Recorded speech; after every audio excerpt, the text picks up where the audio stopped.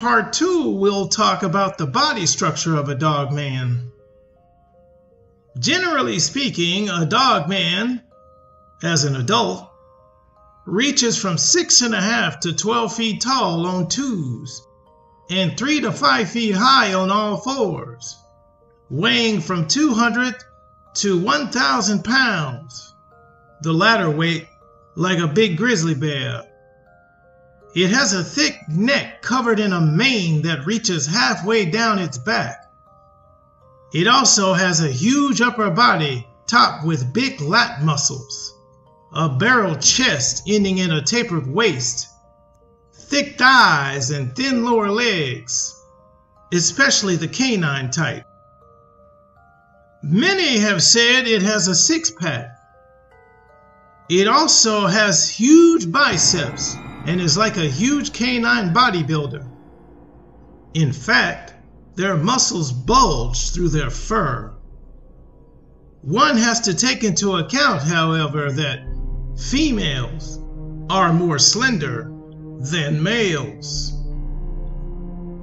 Its arms, fingers, and claws. Their forelegs resemble arms ending in paws, similar to raccoon-like hands, the fingers of which are claimed by one witness to be so long that they'd hang over a dinner plate 4 to 5 inches.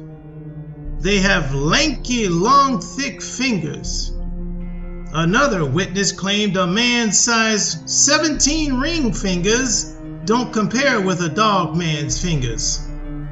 They seem to maneuver their fingers like ours. In addition, their forearms and forelegs appear very long. Their claws tend to be black, are sharp as knives, and are roughly 3 to 5 inches long. These are fatter and denser than nails and have the appearance of rose thorns, not being as straight as a grizzly bear's claws, but less curved than a black bear's. Its coat. Dogmen tend to have a coat of fur about 4 to 5 inches long, of various colors like tan, brown, and black. And if black, the fur, like a bison's coat, can be so dark that it appears to absorb light, which means you can't see its outline in dark conditions. Its black fur can have a glossy sheen to it as well. The fur around the tummy area thins out. Its facial hair is short, and there's less fur on its head. If the dogman is stressed, it can lose its hair, like a dog does. As far as its hands, the fur ends around the mid-knuckle area. A dogman, like any canine, grows a winter coat. Its skin has a leathery texture and is grayish-black. The hair on its tail is longer than its body hair. The ears. Its ears are usually lighter in color on the inside, and they flick forward when it hears noise. The ears are inclined to be pointy like a Doberman Pinscher and can be on top or on the side of its head, depending on what type of dogman witnessed.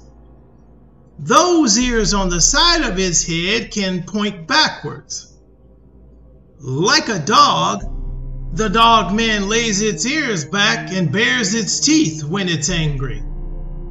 Sometimes there are tufts of fur on the top of its ears like a lynx, and the ears turn towards sound like a dog.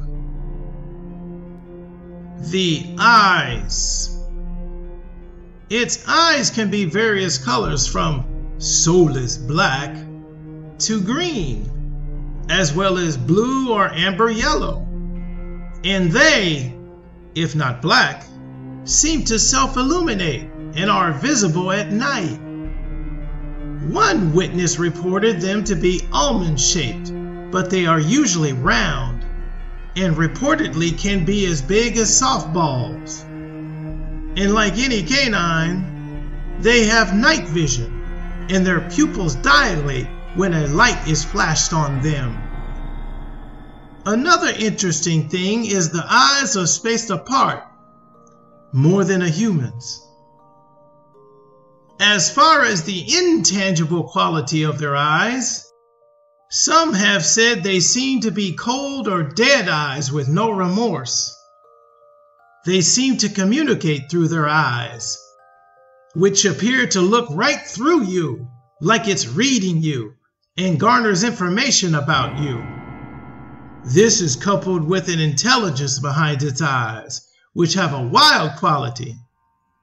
Moreover, its intent is readable through its eyes, and it projects its emotions through them.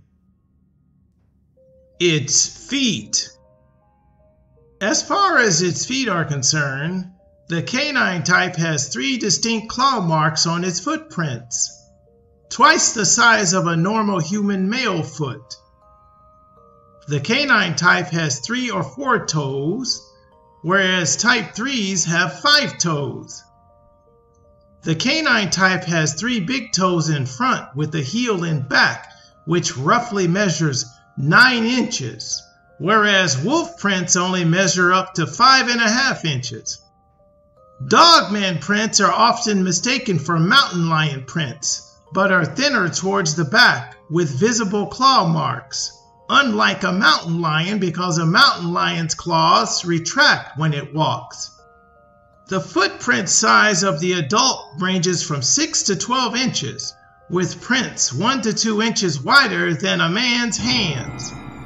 In fact, the prints are within Grizzly size range, but narrower. The type 3 has 5 toes on each foot with claws. The ball of the foot on the type 3 in one case was 2 inches deep in compacted sand after a rain. The head. A dogman's head was claimed to be 3 foot long by one witness on Dogman Encounters episode 154.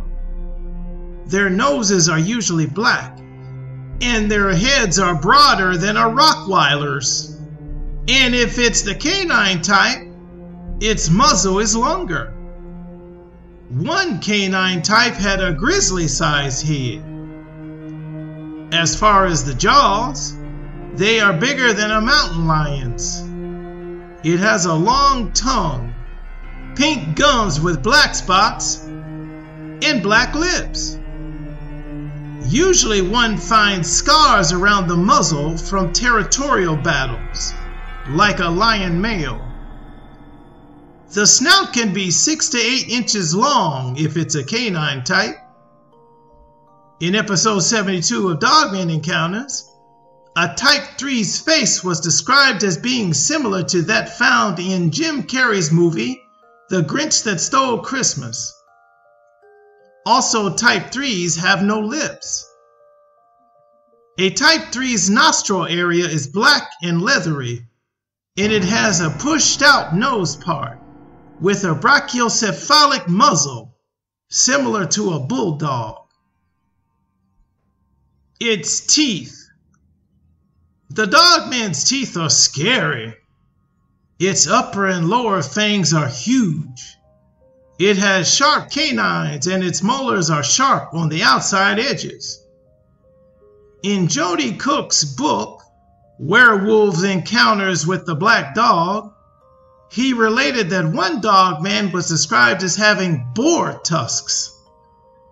Its canine teeth can be up to 4 to 5 inches long, and even with a shut mouth, the teeth can protrude out. Its fangs are longer than a German shepherd's, and one witness described them as being 4 inches long and jagged.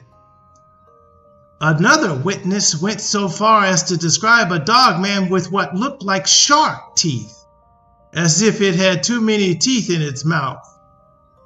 Interestingly, their teeth are usually described as being pearly white and glistening, but can become yellow as it ages.